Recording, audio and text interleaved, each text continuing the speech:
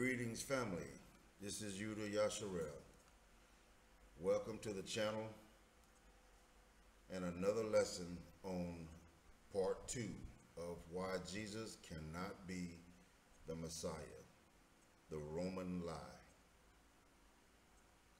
I keep doing this because I'm noticing more and more Christians that are opening their eyes and starting to see what we've been trying to show for the longest time.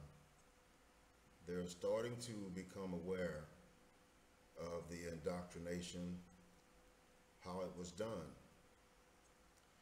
which is the purpose for this second part of why Jesus cannot be the Messiah. In this lesson, I am pulling scriptures from both the Old Testament and the New Testament. And what I'm going to try to attempt to do is show you the Old Testament scripture and the New Testament scripture which was used to justify the prophecy of JC. And I'm really hoping that you'll be able to spot these things, because if you're just an avid or less than an avid reader, it's easy to overlook this stuff. And I believe they counted on that. So I want to try to open this thing up where you can see, and hopefully there are people who are still in Christianity that just might wake up. But nevertheless, I will give it my best shot. Part 2.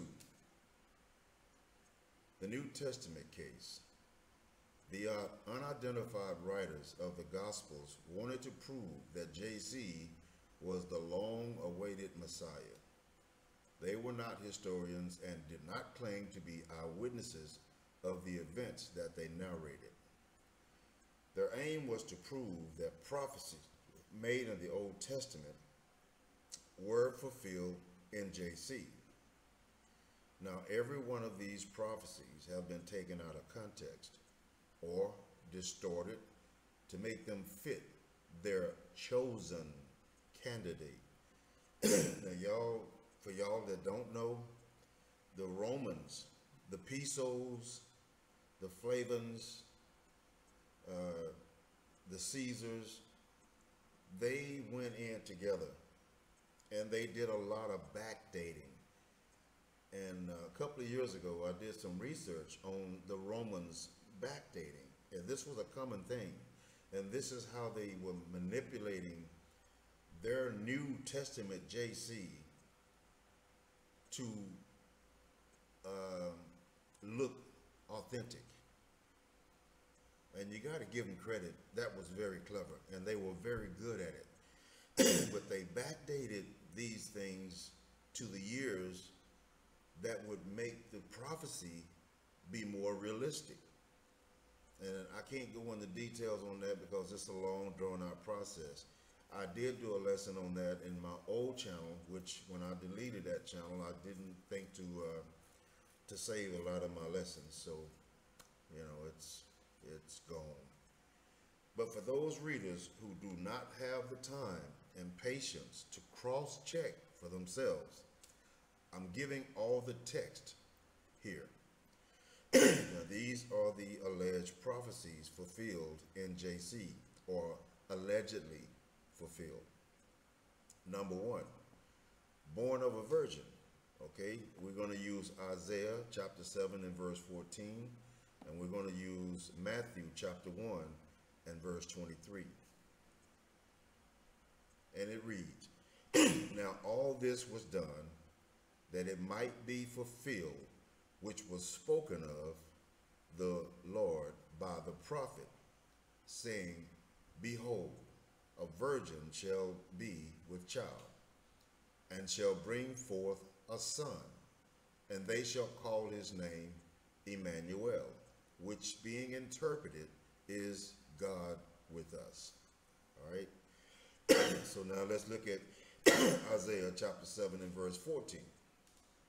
Now you really got to watch this closely. And this is a long lesson. I was thinking of breaking it up into another part, so it would be part 3, but it's kind of hard to just not put all this in here. So we've got over 7,208 words here. So let's look at Isaiah chapter 7 and verse 14. Therefore, the Lord himself shall give you a sign.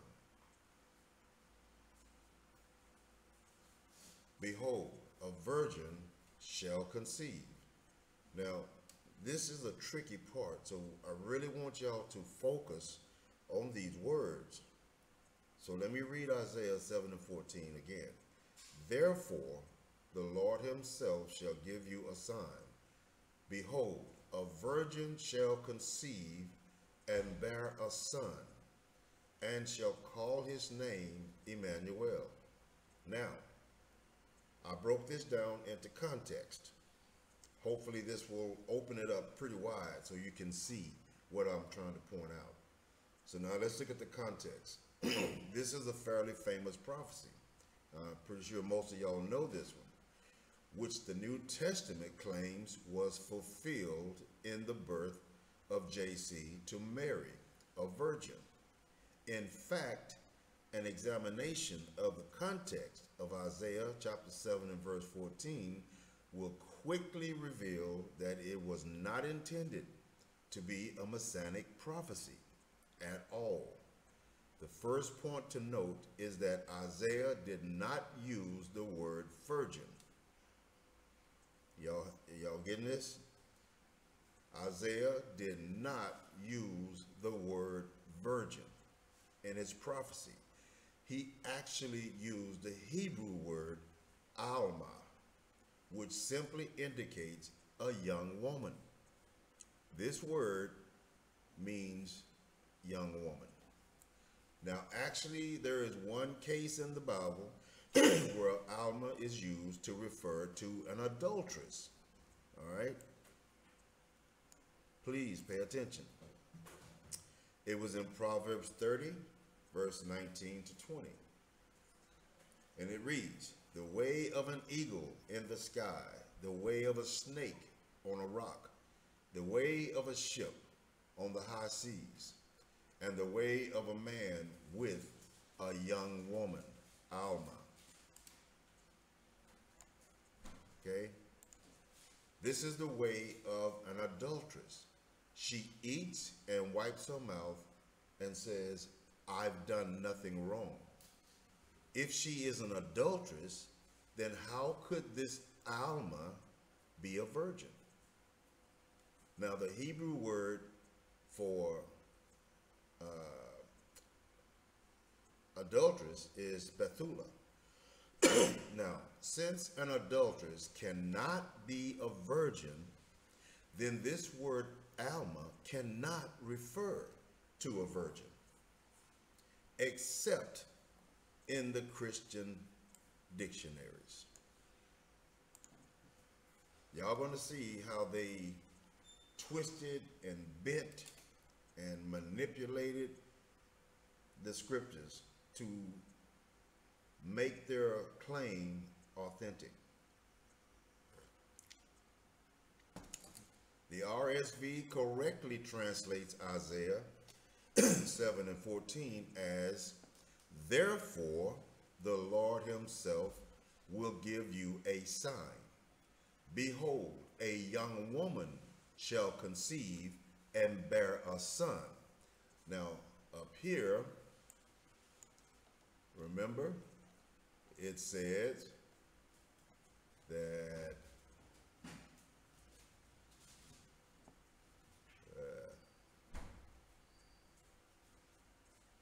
where was that? Right here. Now, right here it says, it shall bring forth a son. Wait.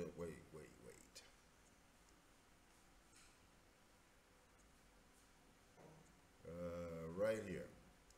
It says, behold, this is in Matthew, a virgin shall be with child. All right, see how it used the word virgin. Now that's what we grew up being taught. But this is what it said.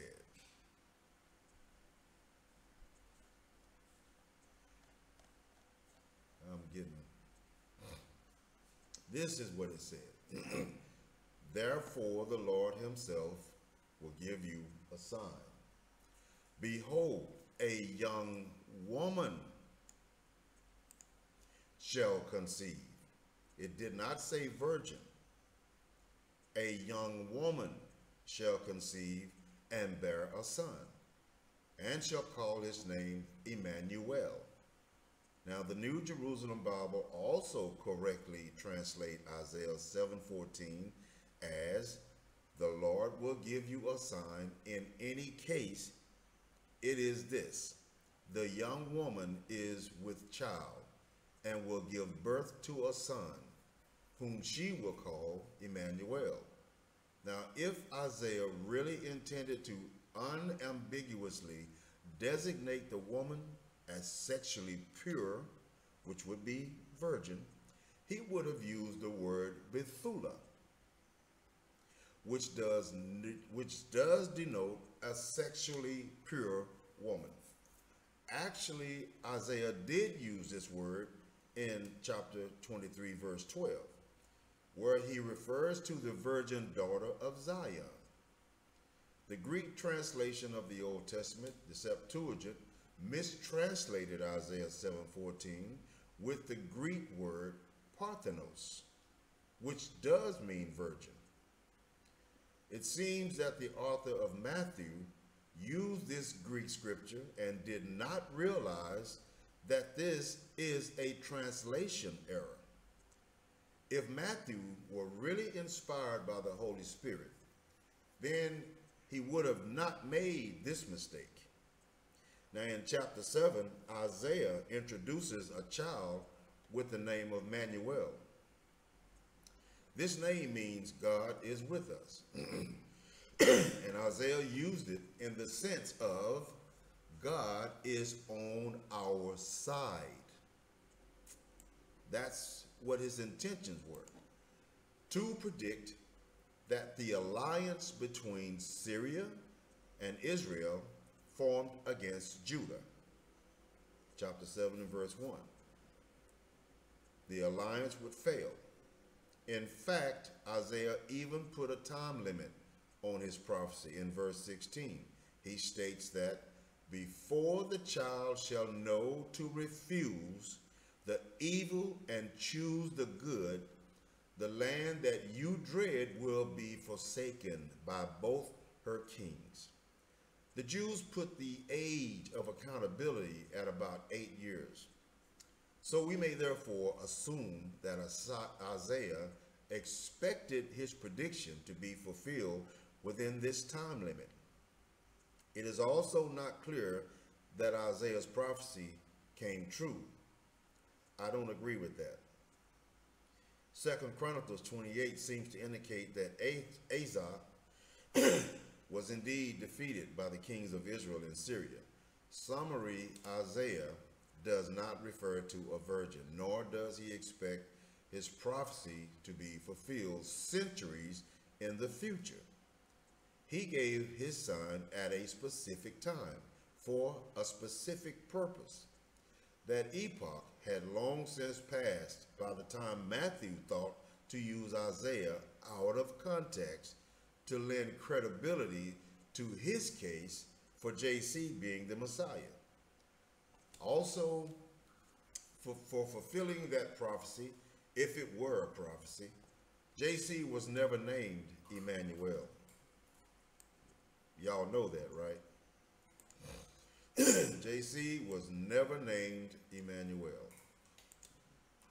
His name was Yehoshua, after his uncle. Later, this degenerated into Yeshua, then Yeshu, slaughter of the innocents. Now, this is how I broke these sections up. Our title, Slaughter of the Innocents. All right, this is going to be in Matthew chapter 2, verse 17. Then Herod, when he saw that he was mocked of the wise men, was exceeding wroth, and sent forth and slew all the children that were in Bethlehem, and in all the coasts thereof, from 2 years old and under, according to the time he had diligently inquired of the wise men. Then was fulfilled that which was spoken by Jeremiah the prophet. Now let's look at Jeremiah chapter 31 and verse 15. This is what the Lord says: a voice is heard in Ramah, mourning and great weeping, Rachel weeping for her children, and refusing to be comforted, because her children are no more. Now, here's the context. This verse is part of a long diatribe by the prophet Jeremiah, and there is no mention of it pertaining to any specific event or appearance of the predicted Messiah. The Jews have been the most embattled people throughout history, and Jewish women have frequently wept for their children from the time of Abraham. This alleged prophecy is so general as it to be worthless in terms of scriptural proof of some specific occurrence, like the slaughter of innocent children by Herod. This horrendous disaster remains unrecorded in any Jewish or contemporary literature of the time. Surely an act of such wicked magnitude would have been recorded somewhere by contemporary historians. Now, born in Bethlehem, reference to Micah chapter 5 verse 2. Let's start with Matthew chapter 2 verse 6. And when he gathered all the chief priests and scribes of the people together, he demanded of them where the Messiah should be born. And they said unto him, in Bethlehem. Y'all remember this. In Bethlehem of Judea. For thus it is written by the prophet, and thou, Bethlehem, in the land of Judah, are not the least among the princes of Judah, for out of thee shall come a governor that shall rule my people Israel. Now, watch what John says. Has not the scripture said that Messiah comes of the seed of David? Remember this. And out of the town of Bethlehem, where David was. Now, Micah chapter 5 and verse 2. But thou, Bethlehem, Ephratah, thought thou be little among the thousands of Judah, yet out of thee shall he come forth unto me, that is to be ruler in Israel, whose goings forth have been from of old, from everlasting. Now, here's the context. The New Testament claims that JC was born in Bethlehem, right? In fulfillment of Micah chapter 5 and verse 2. In order to judge the accuracy of this claim, we need to establish two facts. First is this, in fact, what Micah prophesied, and secondly, was Jesus actually born in Bethlehem? The Messianic interpretation is partly correct. Micah sees a king once more on the throne of Israel, a king, moreover, descended from the line of David. And it is this that gives us a clue to the interpretation of Micah 5 and 2. The phrase Bethlehem Ephratah is a reference not only to the town of Bethlehem, but also to the clan of Ephratah, which was based in that town. So it is quite unlikely that Micah 5 and 2 refers backwards to the origins of the Davidic line, which the prophet then sees stretching forward into eternity.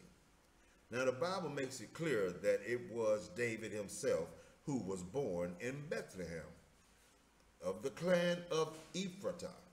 1 Samuel chapter 17 verse 12. A second but related possibility is that Micah was referring not to the town of Bethlehem, but rather to the man Bethlehem, the grandson of Caleb, by his wife Ephratah. So can y'all see how this was manipulated? So, moving on. In this context, the phrase Bethlehem Ephratah refers to the clan from which David sprang, not specifically a geographic location. In addition, the word translated thousands is elsewhere used in the sense of clans. Joshua chapter 22 and verse 30. Most modern versions translate this phrase in Micah as, though you are little among the clans, which means thousands, of Judah. If we assume that Micah was in fact referring to David as the originator of the royal line, how are we to understand the phrase, whose goings forth have been from of old, from everlasting? This is most likely a reference to the fact that the Davidic house was established centuries in the past. From the perspective of the author, Micah may also be referring to the fact that the Jews understood the Davidic line to be the fulfillment of several promises made by God to the patriarchs.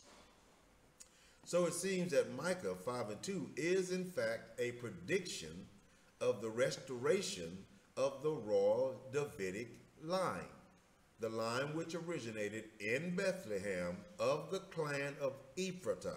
If, as many claim, this is in fact a prophecy of JC, it has to be asked, at what time was JC a ruler in Israel? Ask yourself that question. At what time was JC ever a ruler in Israel? Obviously, he never was a ruler in his lifetime. We know that's a fact. Christians tend to claim that this part of the verse has yet to be fulfilled and will come to pass in the future kingdom of God, when Christ rules over all the world. Now, the logical flaw presents in this reasoning is that claiming a future fulfillment automatically invalidates the prophecy, since obviously it has not yet come to pass, and there is no assurance that it will. Micah 5 and 2 therefore remains unfulfilled prediction from the Christian point of view. The second point that needs to be established is whether Jesus was in fact born in Bethlehem. This may seem like a very strange question to a Christian, to whom the answer is self-evident, but it is in fact a valid concern. Of all the books of the New Testament, only two of the Gospels of Matthew and Luke, record the fact that Jesus was born in Bethlehem. Paul never once refers to this fact, even though it would have strengthened his claim that JC was a descendant of David, which they use Romans 1 and 3. The Gospels of Mark and John also never recorded that Jesus was born in Bethlehem. John even asserts that those who knew Jesus and his family knew for certain that he was born in where? Galilee. Y'all getting this? Now, John 7 and 41. We're going to do verse 43. Others said, he is the Messiah. Still others asked, how can the Messiah come from Galilee? Y'all should be asking that same question. Does not the scripture say that the Messiah will come from the David's family and from Bethlehem, the town where David lived? Thus the people were divided because of this Jesus. John 7:28. But we know where this man is from. Y'all listen to what John just said now. But we know where this man is from. When the Messiah comes, no one will know where he is from. Then JC, still teaching in the temple courts, cried out, "Yes, you know me, and you know where I'm from." That's JC talking, y'all. The people did not believe that JC was born in Bethlehem and knew that he is from Galilee. Let me highlight that. He is from Galilee. They were divided because of this. The priests were certain that he came from Galilee. John 7:52, they replied, "Are you from Galilee too? Look into it, and you will find that a prophet does not come out of Galilee." Not one of them. The priests knew for certain that JC came from Galilee, not from Bethlehem.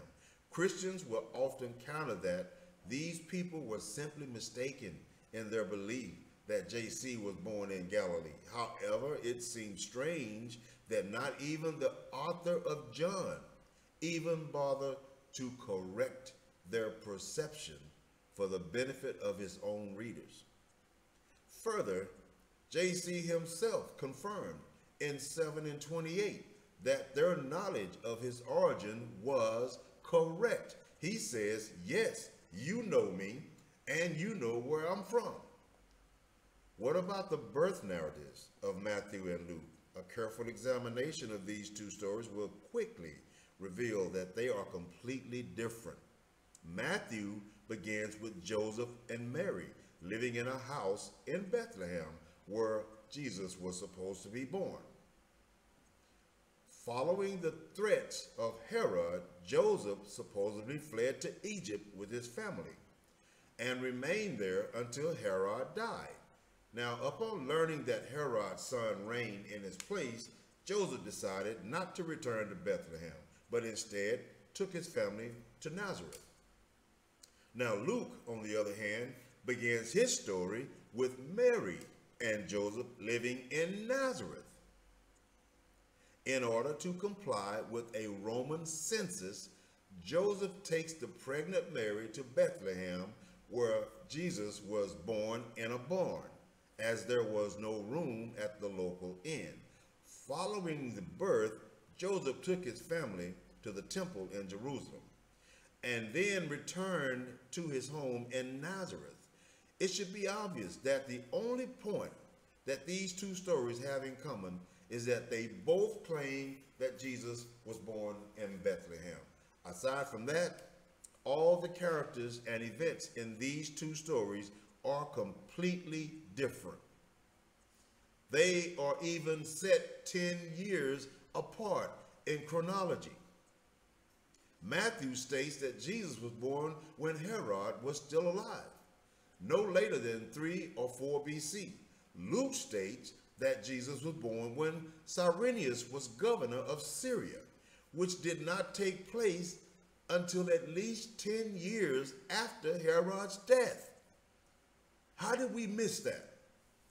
This raises the suspicion that these birth narratives were in fact concocted simply to bolster the claim that Jesus was the promised Messiah, in accordance with the Christian understanding of Micah 5:2-28.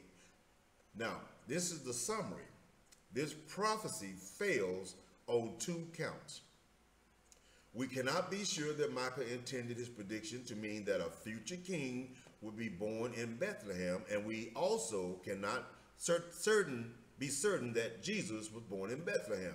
We have further seen that parts of Micah 5:2 remain unfulfilled, according to the Christian interpretation.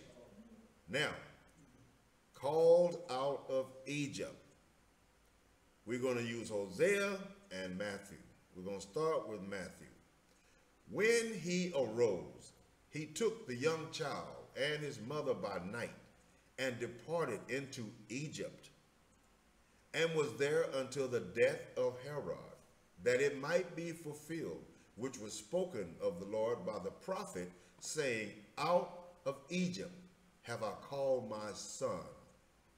Now let's see what Hosea said. When Israel was a child, then I loved him, and called my son out of Egypt. Does this ring a bell, people? Who is the son that was called out of Egypt? That was the Exodus. It was Israel. The Most High delivered Israel from Egypt. That's what this is referring to. Context. Let's look at the context. Matthew is the only evangelist to use Hosea 11:1 as a Messianic prophecy, and with good reason. It is hard to find a more blatant misuse of an Old Testament passage anywhere in the Christian Bible.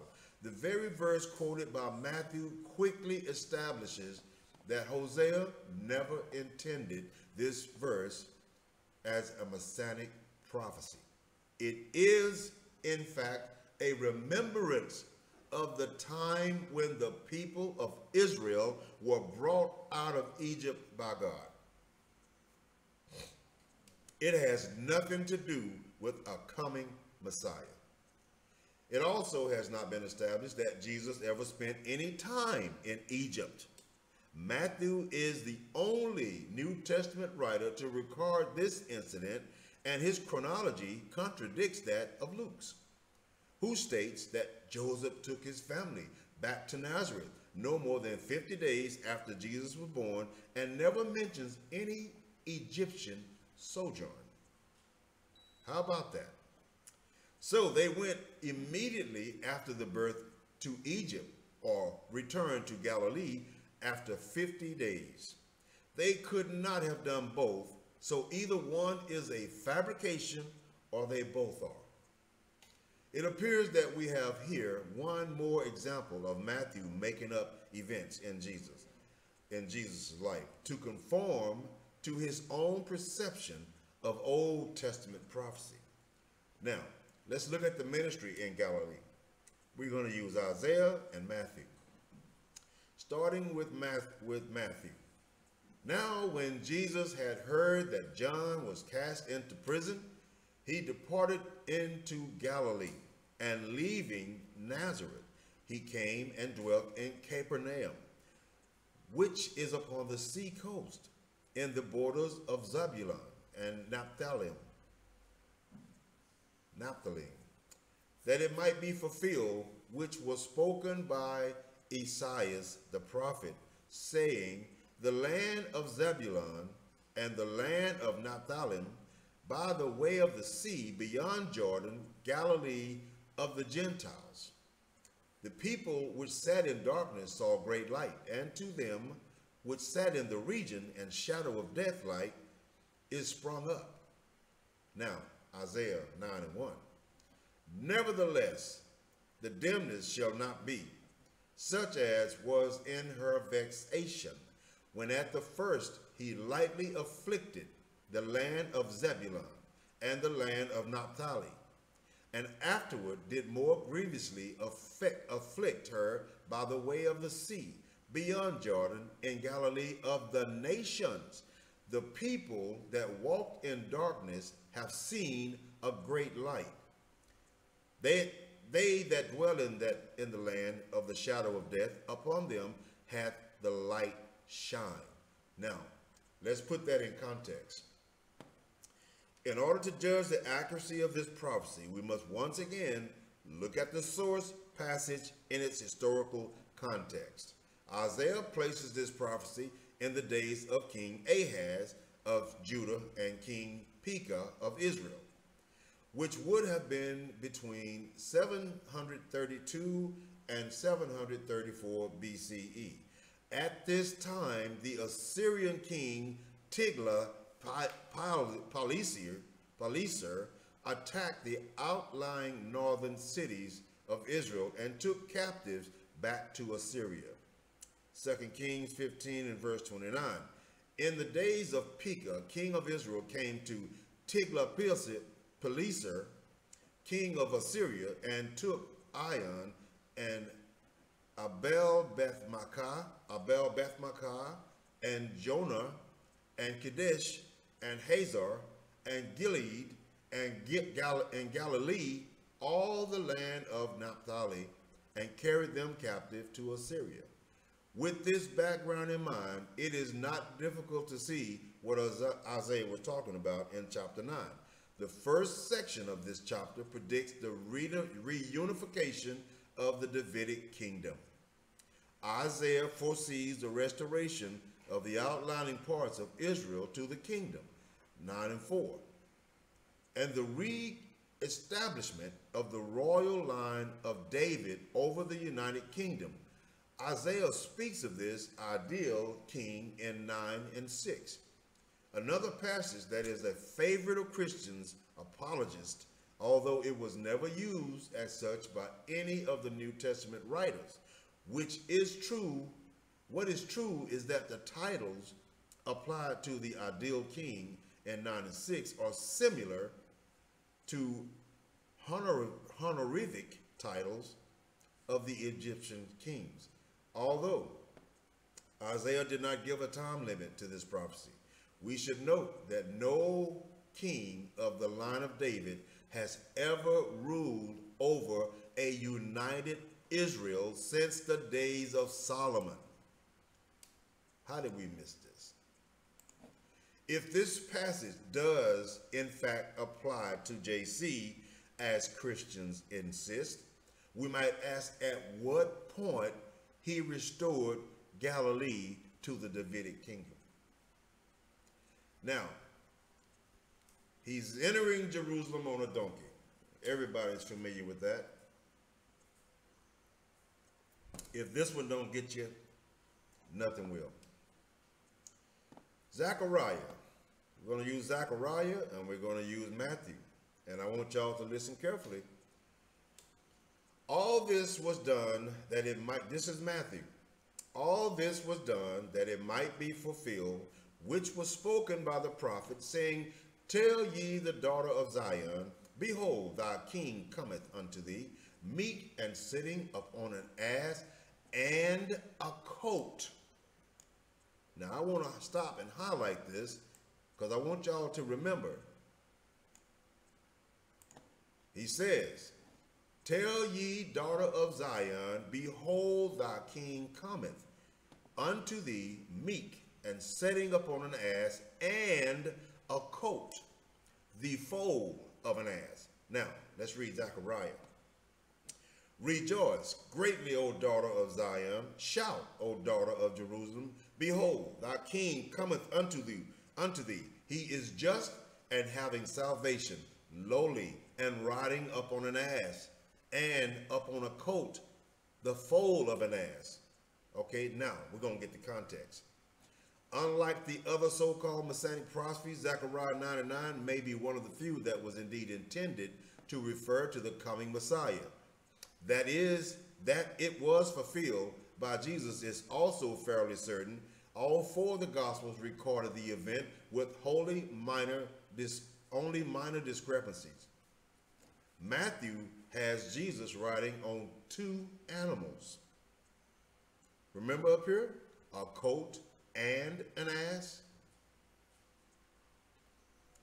Matthew has Jesus riding on two animals.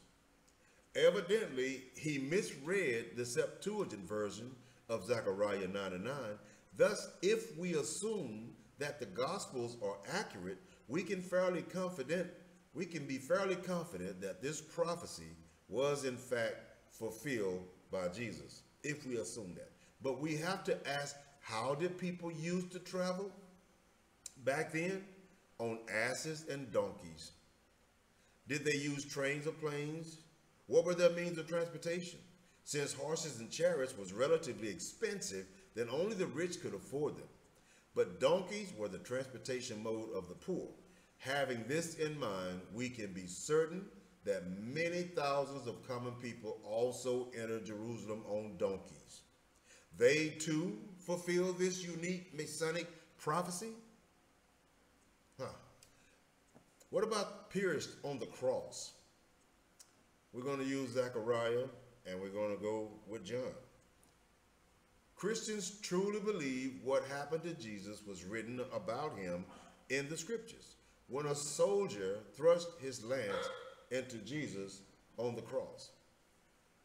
John 19:37, and again, another passage says, they will look upon him whom they have pierced. Zechariah 12:10, I will pour out the house of David on the inhabitants. I will pour out the house of David on the inhabitants of Jerusalem, a spirit of grace and petition. And they shall look upon him whom they have thrust through, and they shall mourn for him as one mourns for an only son. And they shall grieve over him as one grieves over a firstborn. Now, the context. It sounds true, but all it takes is to read a few more verses. Zechariah chapter 12. On that day, the mourning in Jerusalem shall be as great as the mourning of Hadad Rimmon in the plain of Megiddo.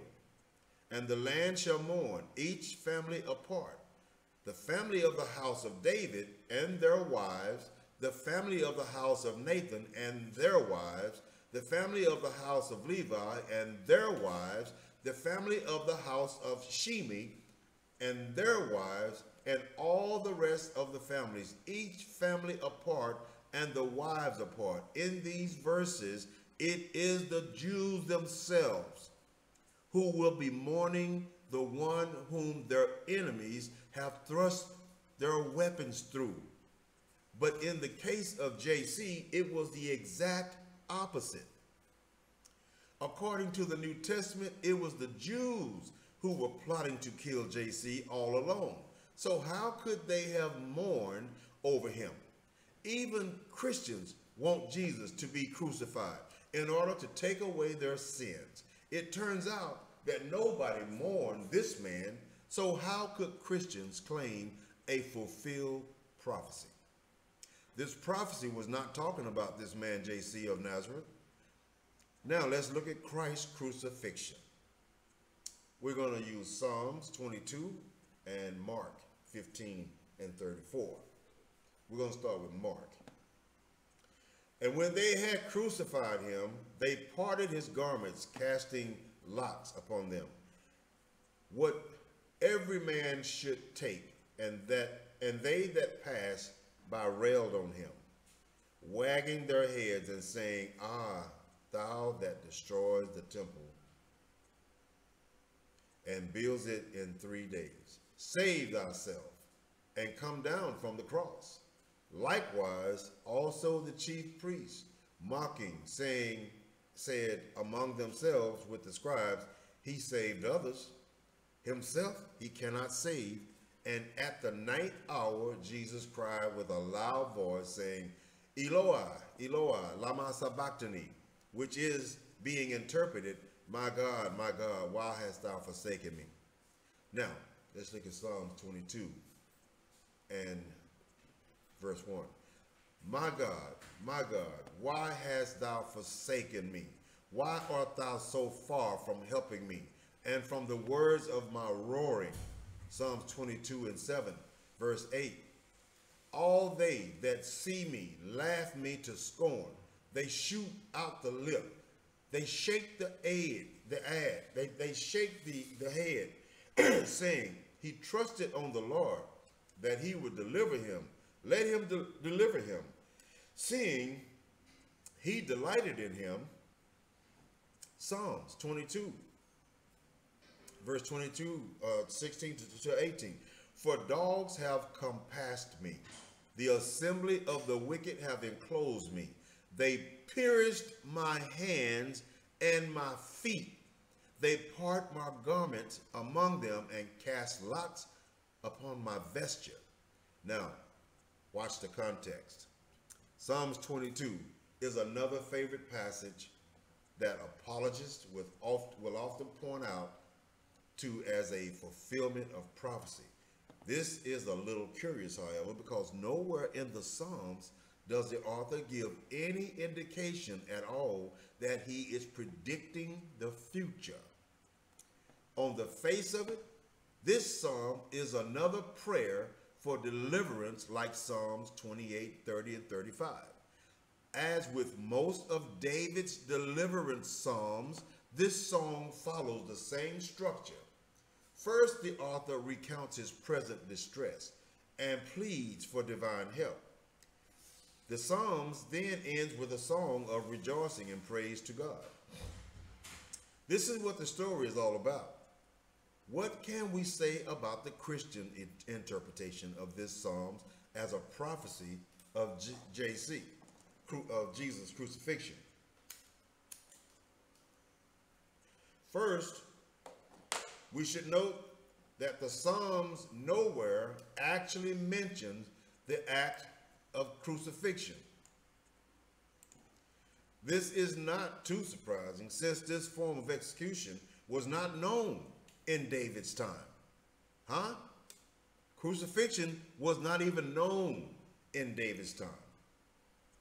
The closest that we can come in verse 16, which states that they pierced my hands and feet. This phrase actually still does not refer to crucifixion. There is no mention, for example, of nails or a cross. Since the author mentioned dogs in this same verse, he was obviously referring to animal bites. What about the parting of the clothes in verse 18? In fact, this was actually standard practice for an executed criminal. The psalmist is no doubt telling us that his enemies already considered him dead. That Jesus was executed as a criminal is also stated in the gospel. We should not therefore be too surprised that his executioners divided his clothes among themselves. They probably did the same with the other two thieves that were crucified with him. Now, if the Christian interpretation is to hold, one wonders how verse 10 is to be resolved. The psalmist here states that God was with him from the moment of his birth. This makes sense for a purely human protagonist, but it is hard to reconcile with the notion of a pre-existent divine Messiah.